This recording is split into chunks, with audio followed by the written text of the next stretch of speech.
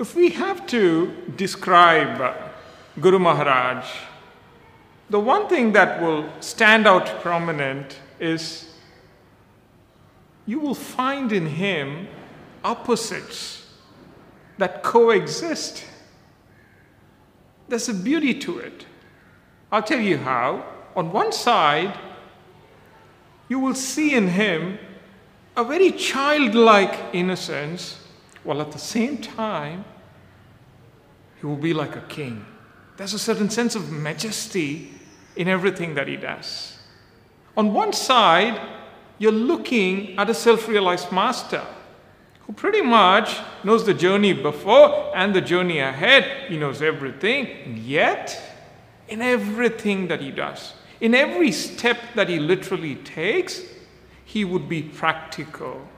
He would say, the greatest gift that God has given us is common sense. Do not cease using it in the name of God, in the name of spirituality. Think, he would say. Very practical. On one side, you're looking at somebody who literally knows it all, no exaggeration. You know how they say, jack of all trades, but master of none. For Guru Maharaj, I would have to say, jack of all trades and master of all. There's a completeness about everything that he does. On one side, he's this guru who guides millions of people. If he writes, his writing would be so powerful. If he sings, it would be so melodious. If he writes a poem, it would bring out some of the finest feelings that you can ever imagine. If you look at the manner in which he runs the administration, it would be so perfect.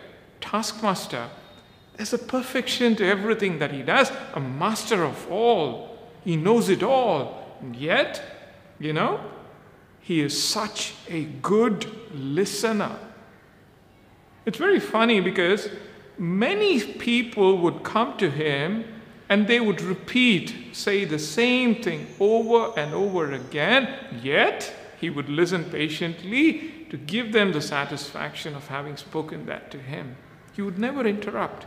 If I knew a little something, I will stop you right there. I will say, yeah, I know it already. He would never do it. Such a good listener. On one side, you will find in him this elevated soul that is very oblivious of the world around, ever lost in thoughts of Krishna, floating somewhere high in the sky, like that bird that we see that's flying high. On the other side, the attention to detail that he gives will be amazing. It'll be mind-boggling. The way he remembers people, the way he remembers instances, faces, amazing. You can come and meet him today and then meet him 2 years later. He will continue the conversation as if it were an ongoing process. He will not even ask you what's your name. The attention to detail, the memory will simply leave you astounded.